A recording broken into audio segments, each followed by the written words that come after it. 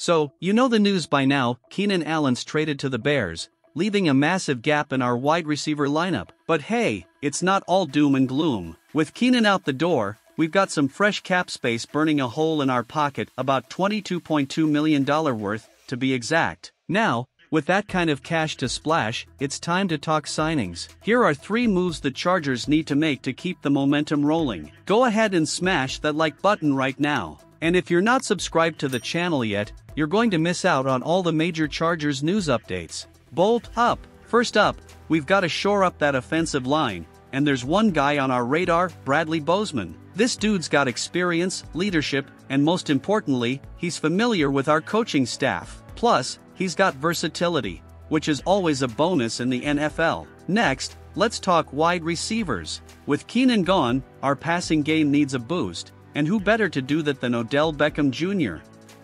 Sure, there's a bit of risk involved, but the potential payoff? Huge. And if Odell's a no-go, we've got a backup plan in Michael Gallup. Not quite as flashy, but still a solid option. Last but not least, let's talk running backs. Clyde Edwards-Helaire might not be everyone's top pick, but hear me out. Adding him to our roster brings depth and versatility to our backfield, something we sorely need with Ekeler's departure.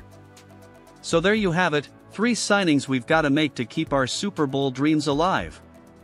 What do you think? Agree? Disagree? Let me know in the comments below.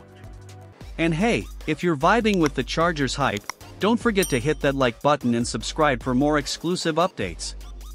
Until next time, bolt up!